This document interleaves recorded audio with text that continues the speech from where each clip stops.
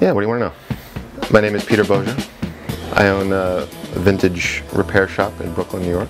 Having a small show of Italian sporting bikes from the 1970s, which, in my opinion, is like one of the most interesting, innovative, and like stylish times for motorcycling. New king of motorcycle road racing on 1970. Months of intensive preparation had convinced the team that the 750's frame would hold steady at tremendous speed.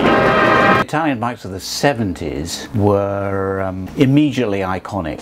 Previously they'd all been building much smaller bikes. In '69 Honda came out with the 750 4-cylinder, and all of a sudden Italy thought they'd better get on with it so that they could be competitive, and indeed they were, but Italian style is Italian style.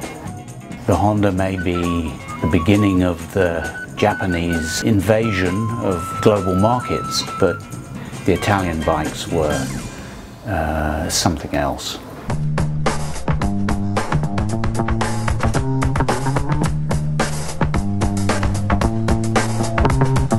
I'm Henry Carter. I am the store manager of Union Garage. This event is a bunch of stuff. It's probably the best collection of Italian superbikes from the 70s that I've ever seen.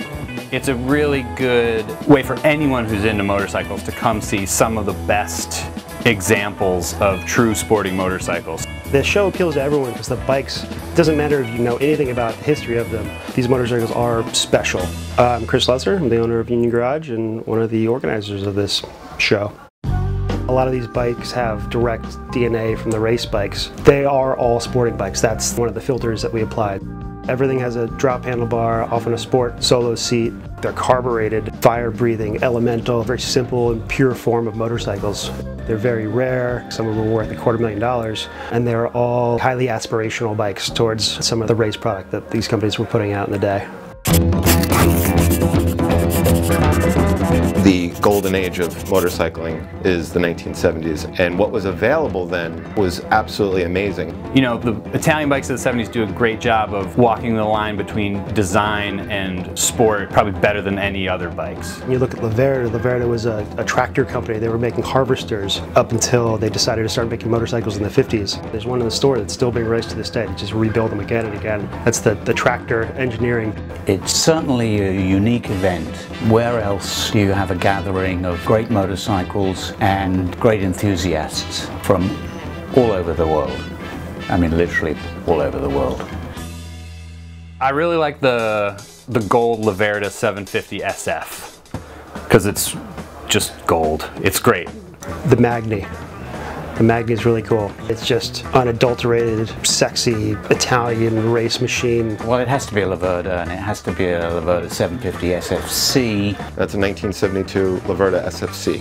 It's probably one of 15 unrestored SFCs in the world that are known. And it has the original points, condensers, coils, everything. It drips with sex. The sound of the motor is out of this world. If it has a 2-into-1 exhaust, it sounds like a cross-cut buzzsaw going through metal. If it has a dual exhaust, it mellows it out, but you can still make the booty shake. Ecco l'importanza che già dalla pedana. Because when you roll on the throttle, it's a parallel twin, it just cooks back and forth. It wants to be on the road fucking ripping. And that bike is, that does it for me. These bikes, they grab you, they own you, and you own them. And if you really connect to the thing that you own, then it's real. That's why I do what I do, because otherwise, you know, why get up in the morning? So, yeah. You want more? That was good. Okay.